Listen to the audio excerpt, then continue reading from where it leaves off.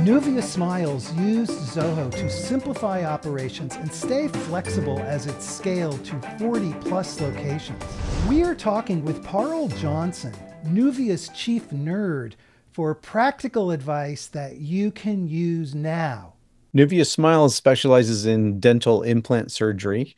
We have over 40 locations across the country, and our specialty is having a 24-hour turnaround from surgery to implant, which creates a much better experience for the patient. What are you doing with Zoho?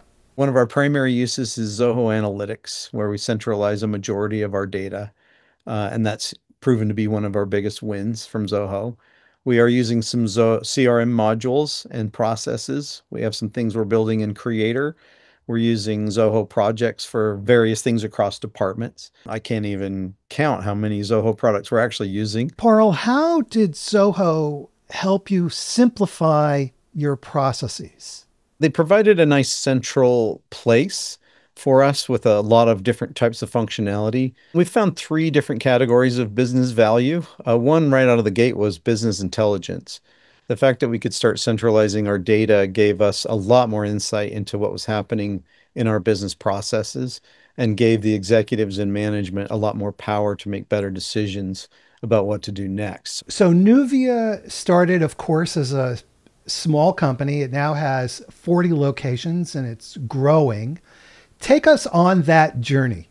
That journey actually started more administratively than it did from a tech or a dev perspective. The management or the upper executives want more visual elements that really help them make decisions, like dashboards and business intelligence and things like that. Obviously, when you get into those kinds of conversations, you can't get data unless you have good applications that give you the data.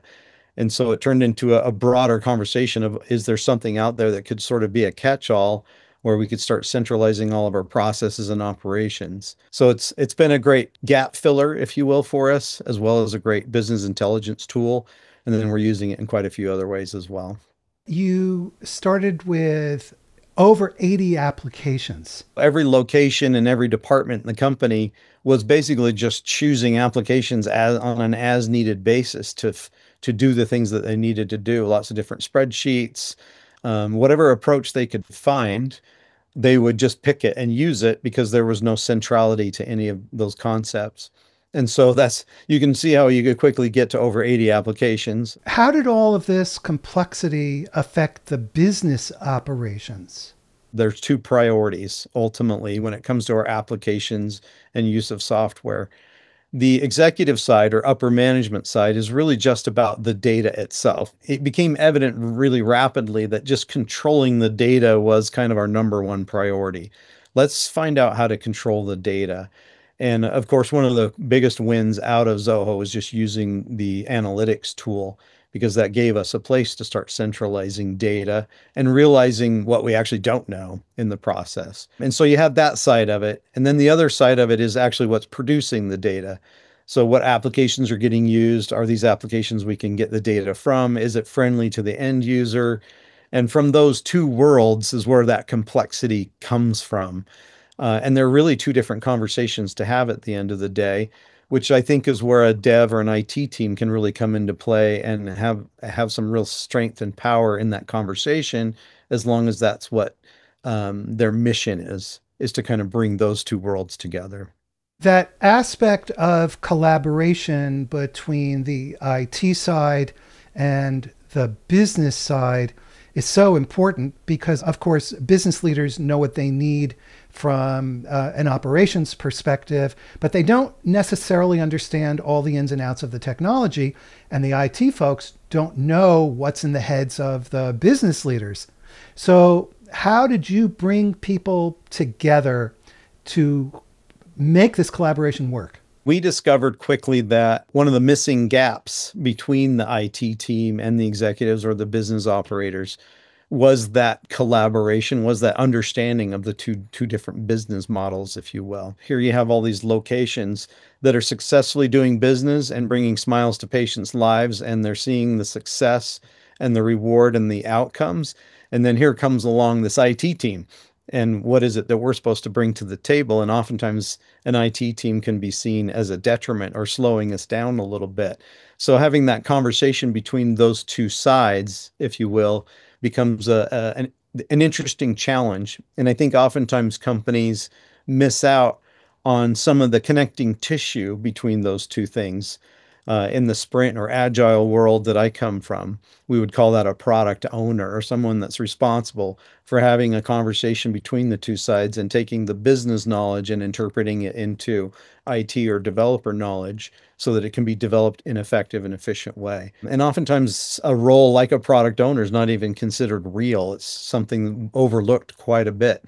And in our company, that was not a role that was filled. And so we sort of had to naturally start filling it. We chose an approach called the customer journey approach or the user journey approach, which is more committee driven than it is an individual or a position, where we can bring people from various departments to talk with different people on the IT team so that we both come to the same understanding. So that's how we've kind of dealt with some of those collaborative complexities that way, by using more committee-based knowledge and collaboration.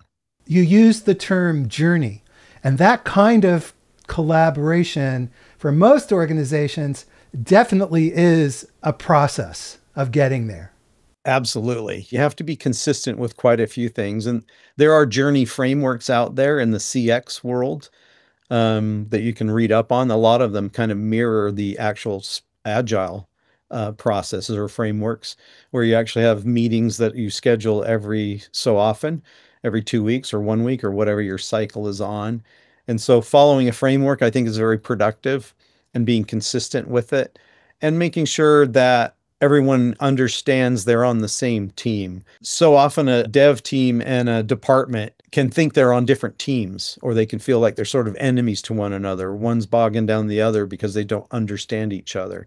So I think overcoming that concern is huge in the collaborative world between different departments. Understanding that we're all on the same team with the same goal and the same mission, and that's to bring smiles to people's faces. Once you can overcome those kinds of concerns, it's pretty amazing how productive a meeting or a collaboration can be, and how actually enjoyable it can be, frankly. The bigger the company gets, the more time I think you do have to spend on relationships and understanding one another, and I guess the emotional intelligence of that process. And so the bigger the company gets, I think the harder it is to keep those connecting tissues tight and close together. Parl, earlier you described data as being the core. Can you elaborate on the role and importance of data in driving this transformation?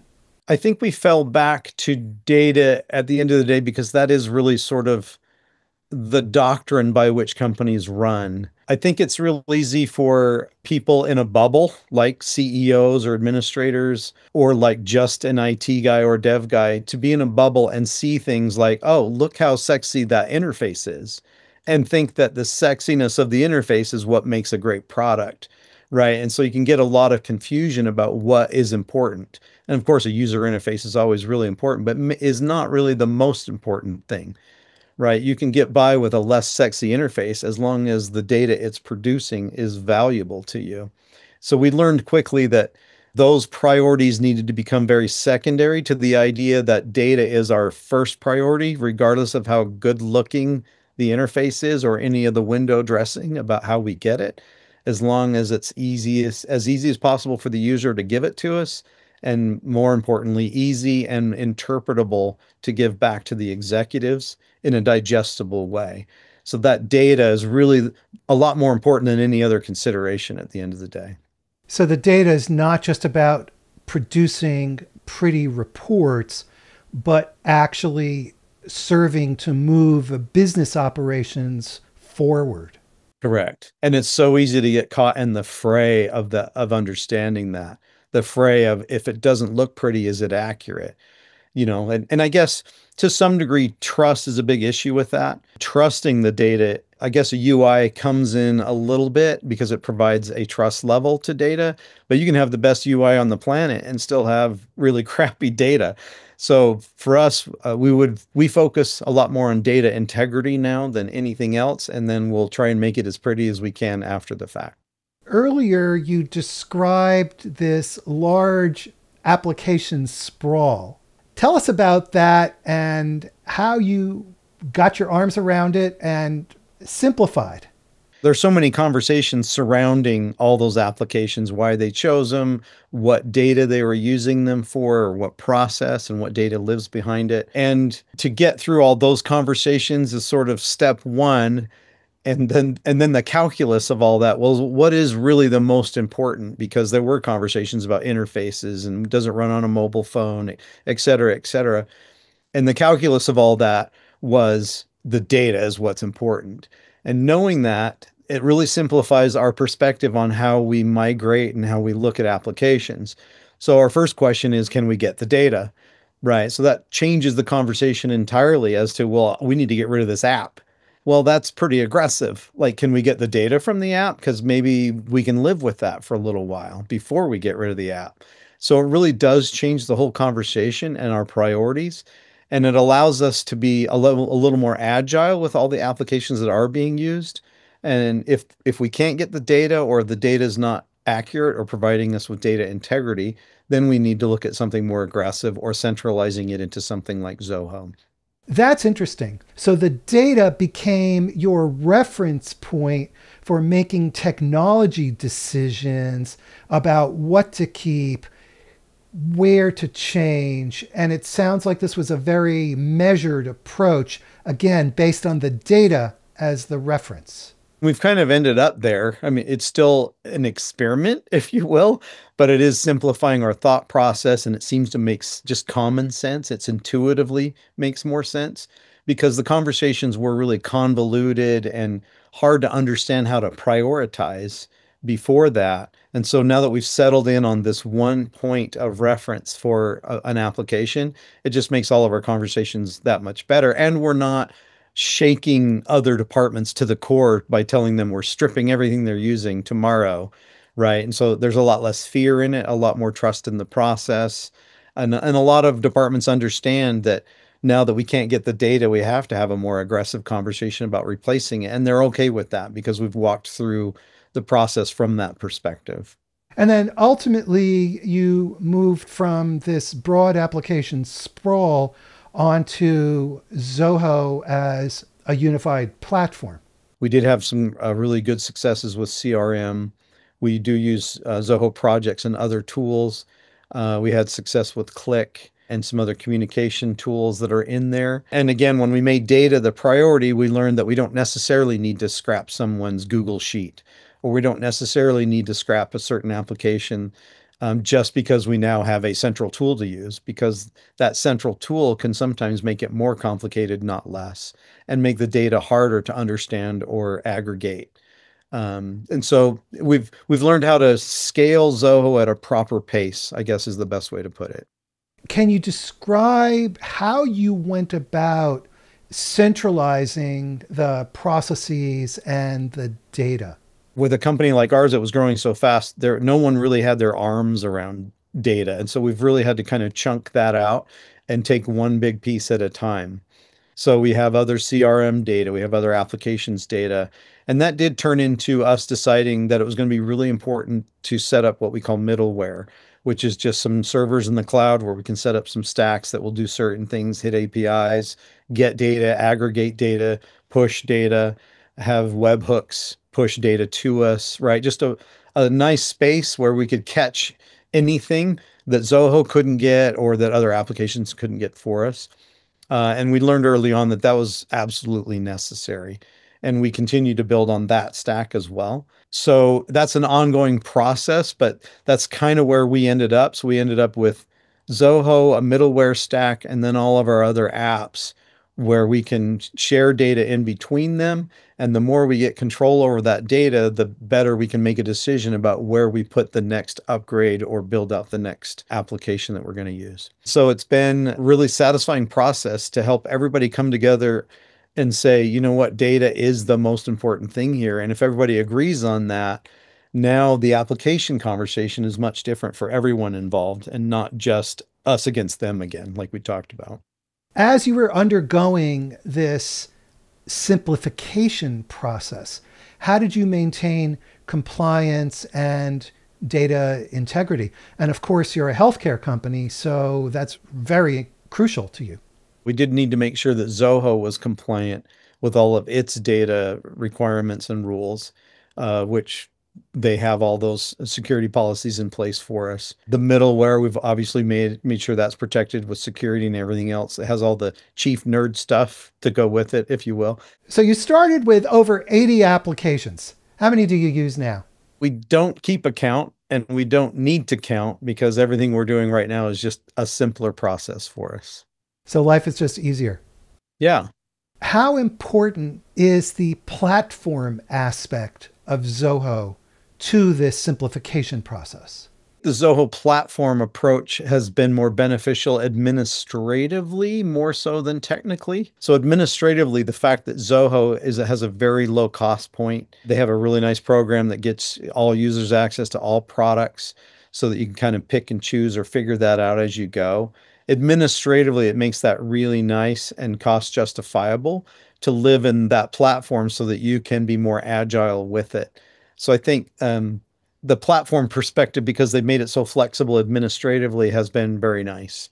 How did Zoho's platform flexibility enable you to start in one location and then scale? Zoho really gave us the ability to kind of carve out a process, build it in Zoho, and then train the staff at a single location on that process. And then we were able to observe that and refine it. And once it's working well, we were able to roll that out to other locations. So that worked really well for us. How did Zoho give you the confidence to rely on their platform to such a large extent? Confidence for us was a building process. You really don't gain confidence until you use it. And so we really just needed to jump in, dip our feet in it, get the data in business analytics, try building a few things in CRM, and our confidence grew from use. And how about the aspect of being able to share data among the applications sitting on that platform? That's one of our top 3 considerations. Can we build it in Zoho? Is that because it will be central to all of our users right out of the gate? And can we build it better than what's already being used? And so that becomes an easier conversation to have because Zoho has an easy building platform, especially when you're considering things like CRM. We have used Creator for a couple of different applications. That gets a little more complicated. But because that's there and available, and it's not like we're paying a bunch of extra money to add a new process to it, it's just built in. Now it's just a common part of our conversation. Should we do it in Zoho? Do we need some middleware for it? Or is the current application we're using sufficient for now? It gives you that flexibility to make choices as you go rather than one huge project. That's right. Especially as a consideration against custom built applications and things that would be much bigger and more expensive to build, for sure. What benefits have you seen by undertaking this simplification process? The company's successful. We're bringing more smiles to faces of patients, and that our end users are loving the products. Sounds to me like you're describing 3 benefits. There are hard financial savings. There is employee happiness, if we can put it that way, and better customer experience. Yeah, that's a great way to put it. Change is always hard. How did you manage expectations and gain buy-in among employees at the company? The more transparent you are, the more honest you are, the more you eat crow when you make a mistake and can take the blame. It keeps those conversations more real and truthful and transparent. And I think the better your collaborations, I think the better the entire experience is for everybody in that process. Now you've been through it. What advice do you have for other business and technology leaders who are facing this kind of journey? Good collaboration, making sure that you have good connecting tissues, I like to call it, between business departments and an IT or developer department, and consider making data the first priority. Beyond that, I would say have fun and collaborate a lot. Parl Johnson, Chief Nerd at Nuvia Smiles. Parl, thank you so much for taking time to chat with us. Yeah, it's been fun.